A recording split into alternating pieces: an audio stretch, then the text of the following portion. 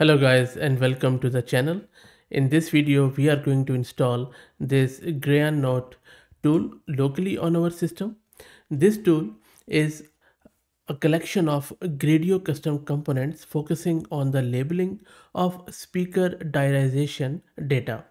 When we say diarization in context of audio processing means to identify and segment speakers within an audio recording. Speaker diarization aims to answer who is speaking, when does each speaker start and stop talking, how many speakers are present. Diarization systems analyze audio signals to detect speaker changes, label each speech segment with a unique speaker ID, timestamps speaker turns.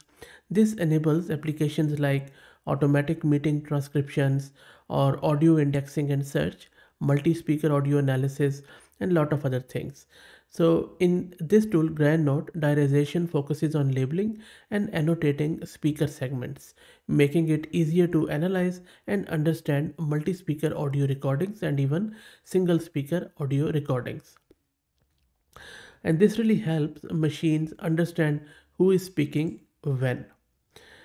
This tool is integrated with the pyannote speaker diarization ecosystem, and it allows to build web applications to load pre-trained pyannote pipelines and customize their hyperparameters, upload or record an audio file, process it with the pipeline, visualize and interact with its output.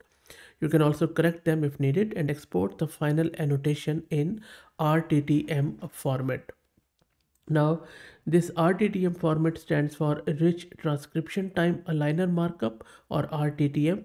It is a text file format which is used to annotate audio or video recordings with time-stamped information about speaker turns, speech segments, and other events. Okay, so now we know what exactly this Gryannote tool is and what it does. Let me give a shout out to Mast Compute for sponsoring the VM and GPU for system.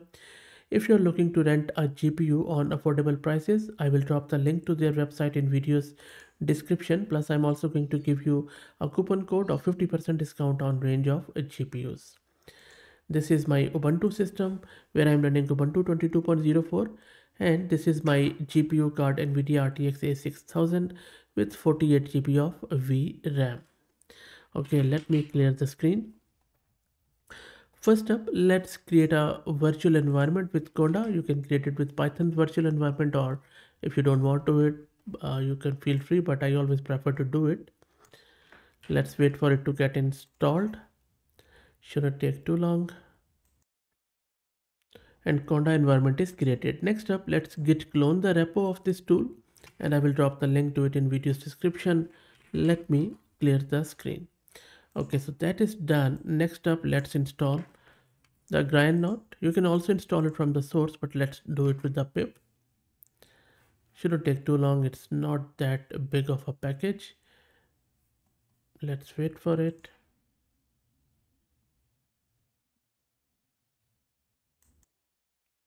And that is installed. Let me clear the screen. And now in order to run this tool, just run this command from the root of this repo, demo app.py, and it is going to open a Gradio demo in the browser. So you can see that now our Gradio demo is running in our local host at port 7860. So let me access it in the browser.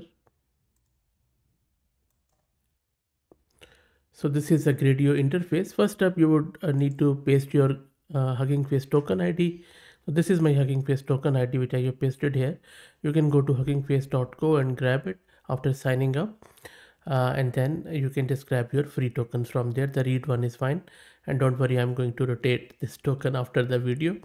Next up, you can select your pipeline, which you just have to click here somewhere. Maybe we will do speaker diarization. Other than that, you can also do voice activity detection. You can do speaker segmentation and a lot of other things, but I'm just going to go with this one. Okay, so let me, because I haven't authenticated with that pipeline, so let me go to pynode and then accept it from the Hugging Face. So this is what I was talking about. So I'm logged into the Hugging Face, And then from there you see there is this speaker diarization pipeline, and we need to agree to it. So I'm just going to say maybe personal here, and then website. So I have just given this personal information and pahamisa.com, and then agree and access the repository. Let's go back to my terminal. And by the way, for the token one, all you need to do is to just click on this top right, click on your profile, and then on somewhere here there should be settings. Yes, there is this, then access tokens, and this is the read token which I have just pasted. So, and if you once I'm done, I'm just going to invalidate and refresh it. Okay, cool. So let's go back to my terminal and rerun that thing. And now this time, once I have selected it, there is no error. Now here you can select your own audio file. So let me see where I have my audio file on the local system. So there is a simple wave file which I'm going to select. It's a female voice. Let me play it for you. Then, leaving the corpse within the house, they go themselves to and fro about the city and beat themselves, with their garments bound up by a girdle. You see? So now if you want to annotate it or diarize it, all you need to do is to just run this pipeline, and then it is going to generate the RTATM file here. So let me run it. So it is running the pipeline at the moment, and it is already done, it seems. So there you go. If I go back, so this is RTTM file. So it has converted this wave file into RTTM, and there is only one speaker in this file, and it is just telling us what time to what time the speaker spoke and all that stuff, timestamps. Also, another cool thing is that you can also annotate it. Within the So you just, house, you they see, go themselves to and fro about.